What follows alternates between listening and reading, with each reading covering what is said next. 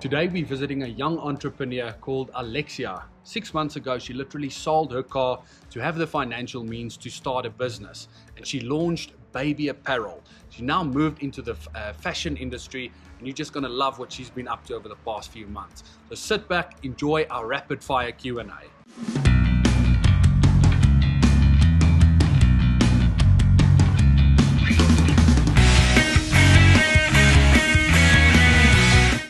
Question number one, when and how did you start your business? I started my business 9 months ago. It was actually during the hard lockdown that I started, so I started from home. What is the favorite part about your business? The favorite part would be that I can do what I like and just create products that I love and work from home. Why did you choose entrepreneurship?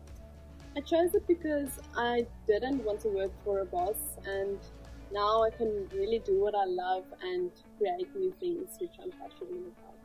Question number 4. If there's one thing you wish you knew in the beginning stages of your business that you know now, what would it be? It would be that it isn't as easy as it looks, and it takes time to make money, and there's a lot of hard work that goes into it. And yeah, some days you work 12-hour days and you don't actually get paid for it. What is the best and worst advice you've ever gotten? The best advice would be that you should do what you love and money will follow. And the worst advice would be that you should follow a career that you think will earn a lot of money and you actually hate it. What was your biggest failure to date? To be honest, I don't actually have a lot of big failures as I'm still young. However, there has been a few products that didn't actually work out how I planned it to. Number 6. If you could instantly become an expert in something, what would it be? I would love to be an expert in fashion design. What advice would you give to new entrepreneurs on how best to start? I'll just tell them to just do it. Just try and be creative. How do you go about marketing your business, especially online? For my specific business and industry, we do a lot of social media marketing. What is a dream or goal that you've yet to achieve? I would love to export my products, so hopefully we can do that soon. Yeah, I'm thinking about England first. Okay. What does success mean to you?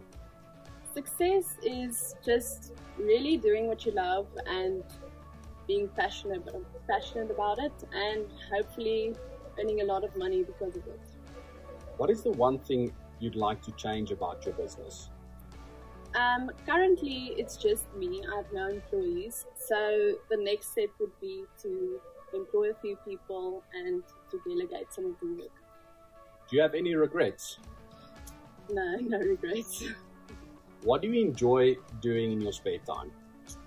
I enjoy playing with my dogs, walking with my dogs, and training. What would you say is your number one strength and weakness? My number one strength, I would say, is creativity, and number one weakness is communication. If you had all the money in the world, what would you do with your time? Of course, I would love to travel, but more specifically, I would love to travel to different countries and look at their textiles and cultures and actually incorporate it into my business. Number 17. If you could change your industry right now, to what would it be and why? I actually started out in a baby brand industry, and currently I've been shifting towards more of a fashion industry. So at the moment, I'm happy where I am. Number 18. What is the biggest challenge that you currently have in the business? The biggest challenge at the moment is the scarcity of wool in South Africa, especially the chunky wool that I use for my products, as the current suppliers usually go to China, and due to COVID they can't go there anymore. Okay, number 19. What's the one thing that gets you up and going on the bad days when things are tough? I would say it's the positive client feedback. Last and final question. What are the 3 core elements of what keeps your business going? I would say creativity, adaptability, and hard work. If you have any questions that you'd like to ask Alexia about her business, please let us know or comment below. We'd love to engage with you guys. If you think your business is eligible to be on Unscripted CEO, send us a direct message. We'd love to add more value to our users and of course to aspiring entrepreneurs. So click below, let's get in touch.